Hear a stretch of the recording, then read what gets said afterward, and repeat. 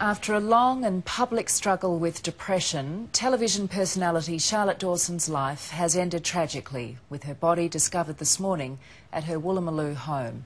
The news prompted an outpouring of love and support from the 47-year-old's family, friends and fans.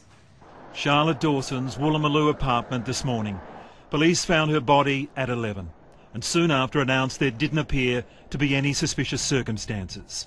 Only yesterday she appeared on Nine's morning show. To all the world, she appeared to be her normal, outgoing self. Their stories did, as everyone's does, evolve into something that is very unexpected. It's just a TV show. During Friday, still no clues she was struggling, tweeting prolifically about the lack of government support for those with life-threatening illnesses. Early afternoon today, social media was dominated by news of her death.